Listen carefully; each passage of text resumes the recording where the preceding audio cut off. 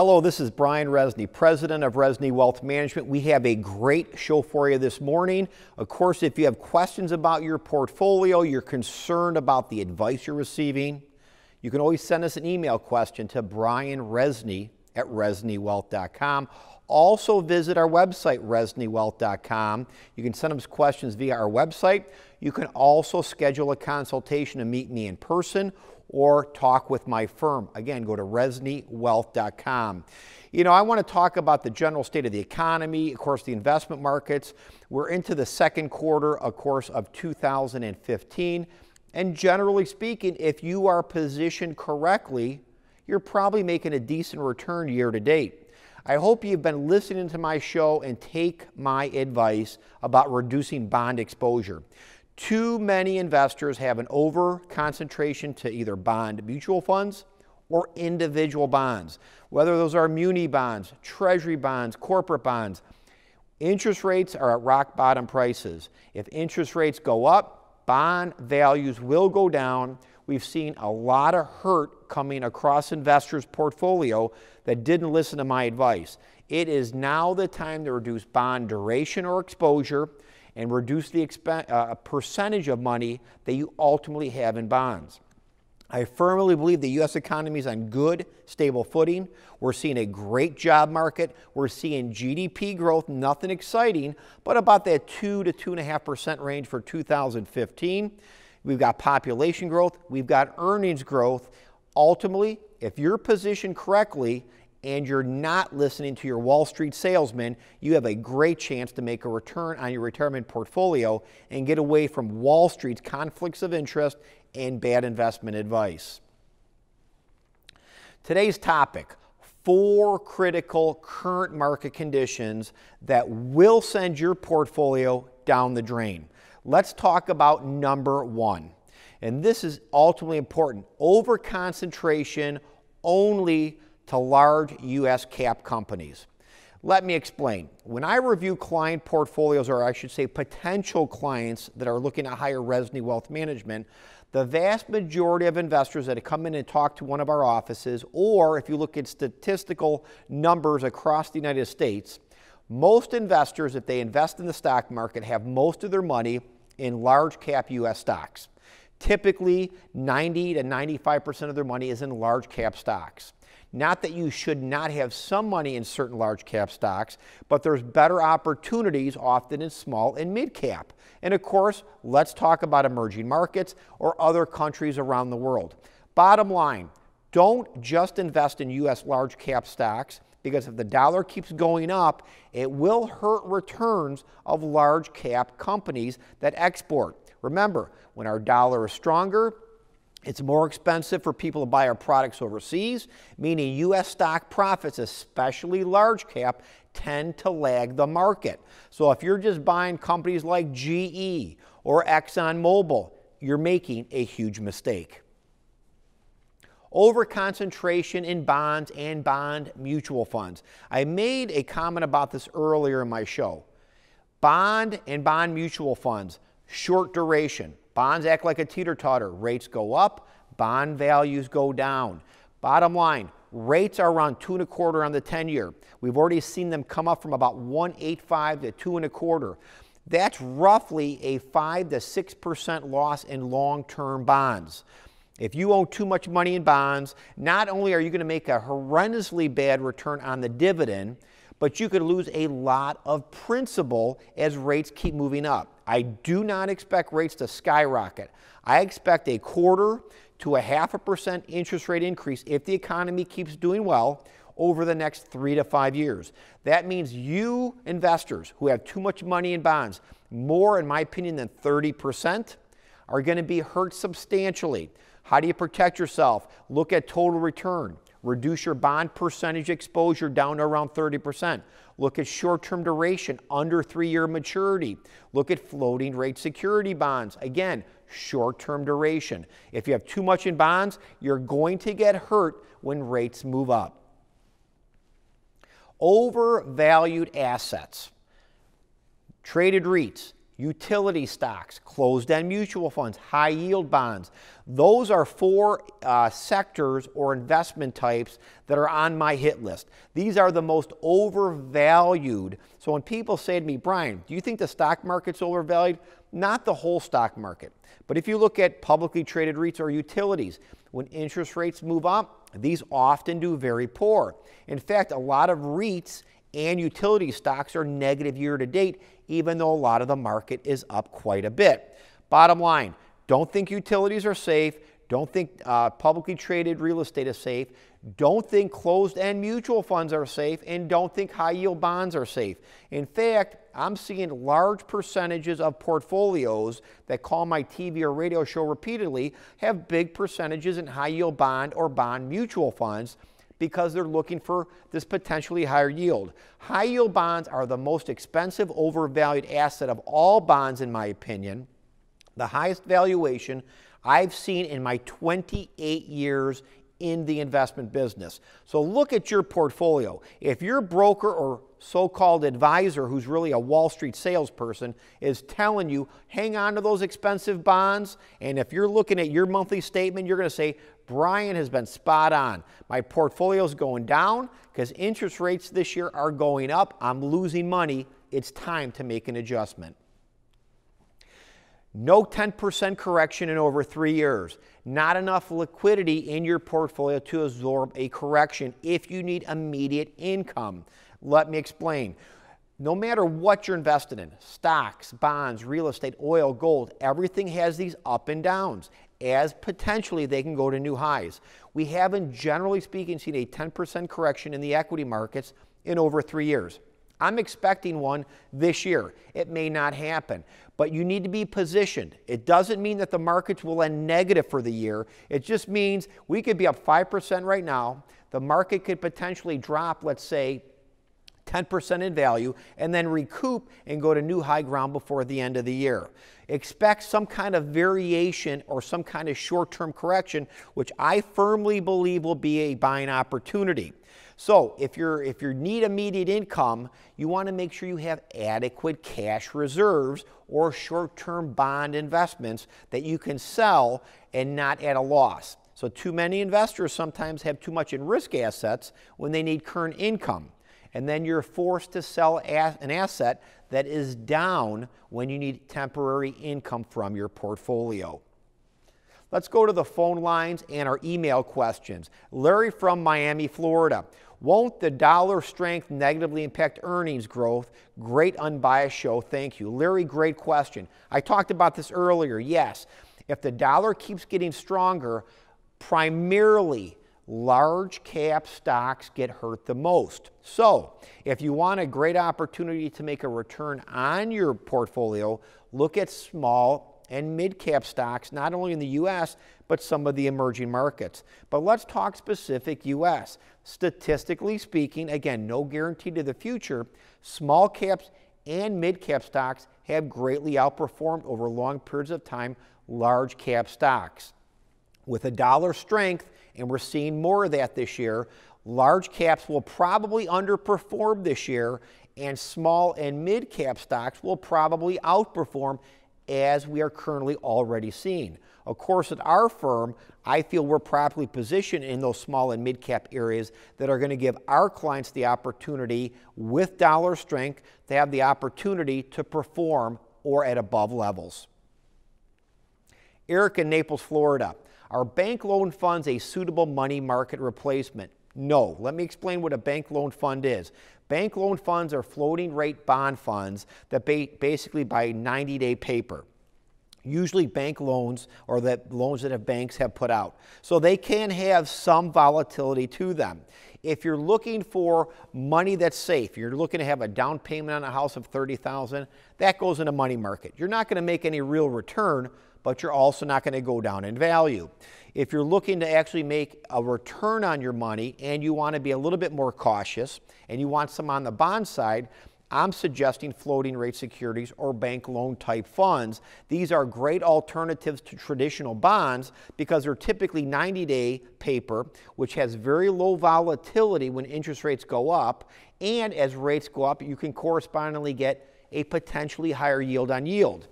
Unlike a typical bond mutual fund where they might be an 8-year average maturity, if rates go up a quarter point, you could lose 1 or 2%, maybe more of the bond value of your fund. So again, interest rates go up, bond values go down, and bond values in general go down. Floating rate securities are the shortest maturity typically level of general bonds. Great opportunity in a low interest rate environment that has a potential for interest rates to slowly move up.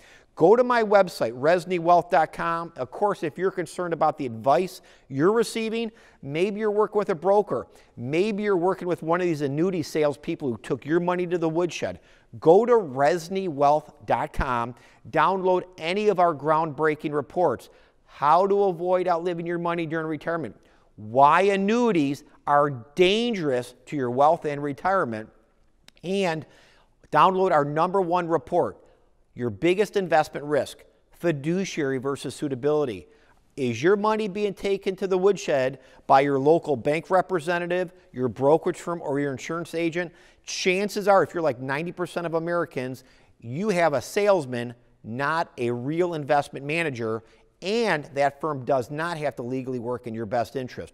Go to ReznyWealth.com, download any of our free reports, instant access, learn how to protect your money from Wall Street charlatans and annuity salespeople. Tom in Cape Coral, Florida. What is the role of bonds in a portfolio, and do you believe the weight in bonds based upon age? I'm 65. Tom, great question. Typically, the role of bonds in a portfolio is to add some layer of protection against the stock market. The problem is bonds gave that protection when rates were much higher. So do not expect the same level of protection having bonds in a portfolio of stocks. It's not going to happen. Rates came down from 10-12% over the last decade down to around 2% on the 10-year. You're not going to get the same level of protection. I also do not believe the percentage weighting based upon your age in bonds. As an example, theory says if you're 65, you should have 65% of your money in bonds. If you do that, you're going to be a Walmart greeter in a couple years because you're going to run out of retirement money.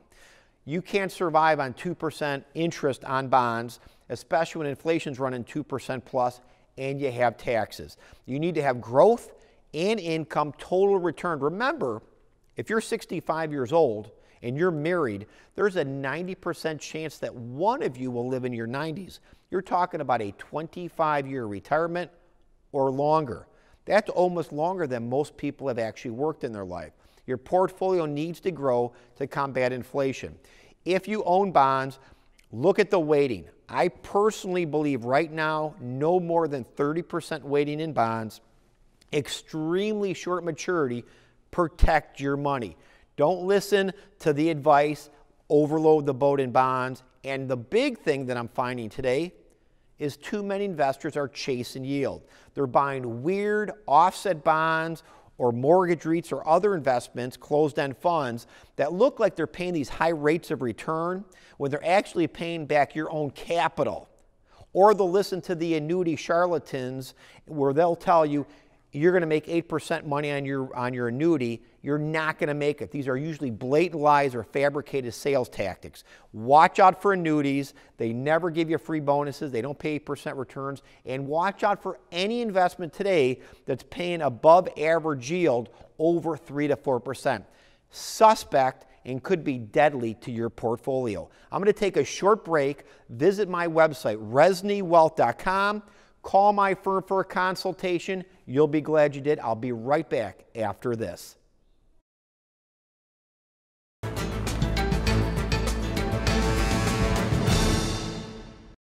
Hello, this is Brian Rezny. If your goals are to increase your retirement income and retire without stress, go to my website and download our groundbreaking free report.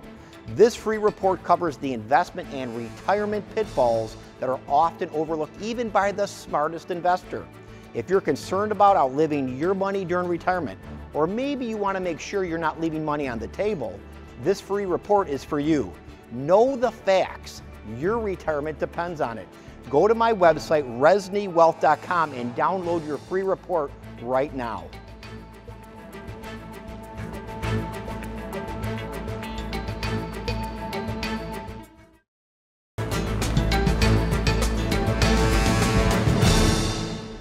And we're back. If you have questions about your portfolio, send them to Brian Rezny at ReznyWealth.com. Better yet, visit my website, ReznyWealth.com. Schedule a consultation.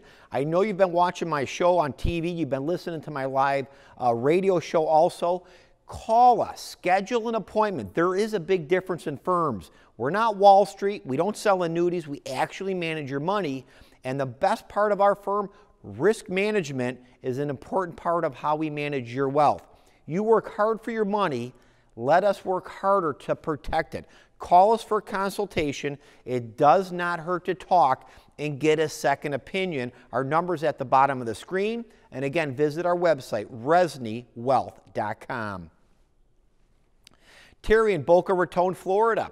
What do you think of all the negative bubble headlines you hear every day, and what should an investor do? Terry, great question.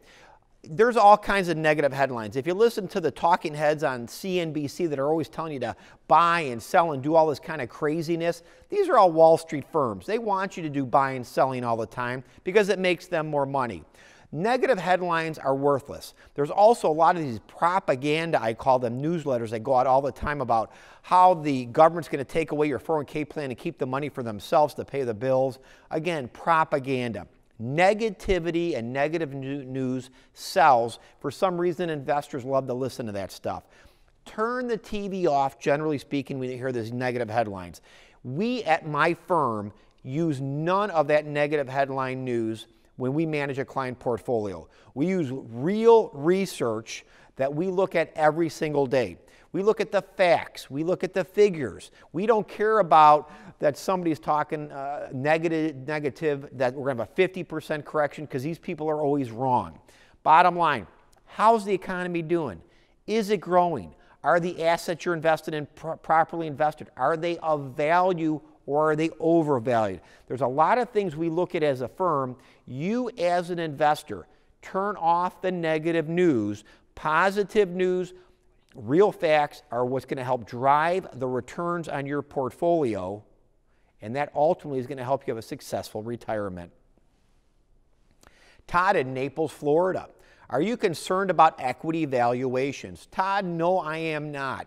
If I look at equity valuations, again, in the U.S., there are some areas that are overvalued. I talked about a few of those earlier. Those would be some of the traded REITs, real estate investment trusts, utility stocks, in my opinion, are overvalued. There are some areas in the biotech that are overvalued, but generally speaking, valuations of the S&P, some of the small and mid-cap areas are of fair value. Some are less than fair value, and look for those pockets. If you go overseas, there's areas that are overvalued and there's areas that are undervalued.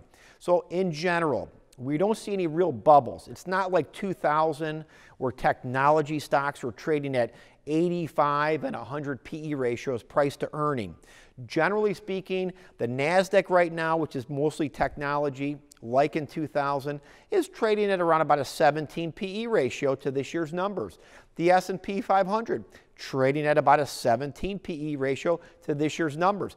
Back in 2000, the S&P was trading at about a 35 PE ratio. So valuations are not stretched, earnings are growing, revenues are growing, the economy is doing well, and we're expanding. I like what we see, but there are pockets that are expensive that I would avoid that I mentioned earlier. Mark in Sanibel, Florida. Gabelli Utility, GAUCX, pays a huge dividend. What do you think of that fund? Mark, I would avoid that fund. The fund's done decent, but again, just because something pays a big dividend doesn't mean you should buy it. I'm finding a lot of investors pick their investments based upon how big the dividend is or the distribution is. That fund's done okay. The expense ratio is sky high. If I was going to look at utilities, which I am not, and I would avoid, and I would be a net seller of utilities, and I've said that since the beginning of 2015, I would look at something like the Spider XLU. It's an ETF that buys a basket of utilities. It's done quite well over the long term. It pays a good dividend. To me, it's not as overvalued or as expensive on an annual basis as like a belly fund, but I would avoid utilities right now. If you own utilities, I would seriously recommend you review each one of those and decide which ones are grossly overvalued and sell those. Or you can always call our office, schedule a consultation, sit down with us, let us do the heavy lifting, take a look at your portfolio, and see if we can help you better manage it so you can better meet your income goals and your growth goals for your retirement. Sal from Naples, Florida. How can I generate income in a low-yield world? I'm sitting on a lot of bonds paying 3% and cash paying 0%. Sal, bottom line is don't invest all in bonds. You need to look at total return. Sometimes your portfolio needs to grow and receive dividend. That's total return. Remember, if your portfolio grows 6% a year, you could always sell some of that growth off throughout the year to generate income. It doesn't have to just come from dividends. What I'm finding is a lot of investors maybe are a little old school. They look at strictly the dividend something pays, and if it's paying a low dividend, they assume that's the income they're going to receive. I'd rather have total return. I'd rather have an investment that has an opportunity to grow 5%, has a 2% dividend for a potential total return of 7%, than buying a bond that's paying 3% with no growth potential, but can actually go down in value if rates go up. Total return is important. Again, if you're concerned about your portfolio, call my office. Schedule a consultation. We do have offices in Fort Myers and in Naples. And again, we'll put our number at the bottom of the screen. You can also visit our website, ReznyWealth.com. Check out and download any of our free reports like how to avoid outliving your money during retirement. We specifically talk about low interest rate environment and what investors can do about total return in order to better their portfolio and better their retirement. Dennis in Fort Myers, Florida. Why small cap value over small cap growth? There's not really one over the other. In fact, if somebody said to me, Brian, would you buy small cap value over small cap growth? I'd say no. I'd rather look at a blend. Take a look at the iShares IJR, which fair disclosure we currently own in our managed accounts. It's more of a combination of value and growth. What you're going to find, Dennis, is from time to time, value will outperform growth for a certain period of time, 6 months or a year. Then there'll be times where growth outperforms it for the next 3 years, and then value comes back. You don't know when those periods are necessarily going to be, so owning a blend or a more diversified index like the iShares IJR, to me, would be a better proposition. In fact, we like small cap a lot, and I like mid cap a lot. I think there's great opportunity. Remember, small cap in general often does better than large cap for a couple reasons. Small cap companies can grow earnings and revenues faster, which often pushes prices up faster, and they are often targets for buyouts. Large companies looking to grow will go after small and mid-cap companies to buy. When a company's bought out, they often sell at a premium, meaning return, ching-ching, for you, the investor. Do not disregard small and mid-cap. In fact, in my opinion, if you have any equity allocation in your portfolio, which you should, at least 30 to 60% of that should be between small and mid cap, and then some in large cap in addition. Small and mid cap are great drivers of growth, and I don't care if you're 50, you're 60, you're 70, or 80, small cap and mid cap should be part of your portfolio for income and growth combination total return. Lori in Cape Coral, Florida.